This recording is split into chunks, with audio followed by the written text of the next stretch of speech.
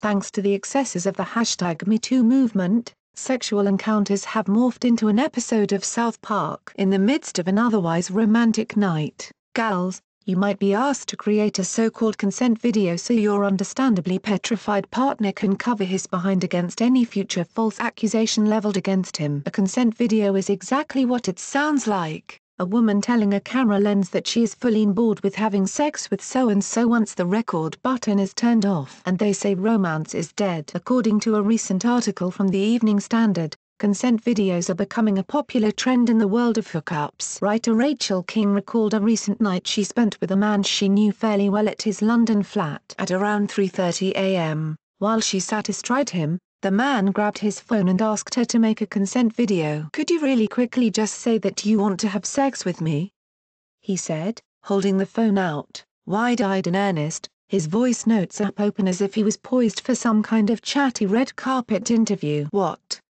I said, blinking. "Could you just say that you consent to having sex with me?" Another woman known as Poppy, a friend of King's, had a similar experience with a semi-famous male. When they arrived in his room, Mr. Low-Key Famous explained that his contract was very strict and she would need to record a video of herself giving consent. He asked her to state her full name, that she was there of her own accord and that she consented to having sex with him. "To be honest, it made me feel a bit like a smash and dash," says Poppy. She is, however, clear that apart from that, the guy was lovely. "He wasn't pushy about it at all. It was something I wanted to do, and when I spoke to him about it afterwards, he was so nice about it." Legally, a consent video would not necessarily give a man blanket coverage cornering an accusation of sexual misconduct, since certain sex acts might not be covered in the consent video and consent can be withdrawn at any time. Post-consent video included. Consent is ongoing and can be withdrawn at any time. Therefore,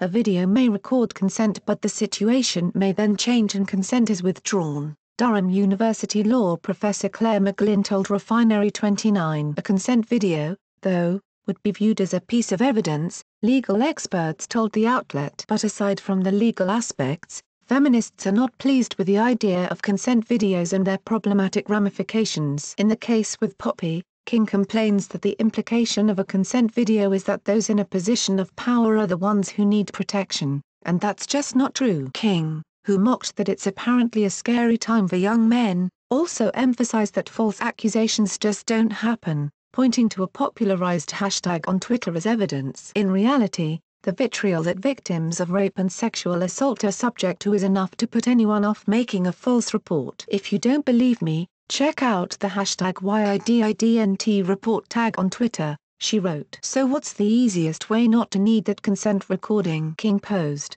before offering her brilliant solution: "Just don't rape someone." Katie Russell, a spokesperson for Rape Crisis, said the concept of consent videos is deeply troubling and perpetuates the lie that most reports of sexual assault are false. Of course, if the hookup culture were bypassed entirely and sex was not treated as a strictly physical act void of all meaning and feeling, which it's not. That's why all this consent stuff is so blurry and fuzzy, then consent videos wouldn't have to be a norm.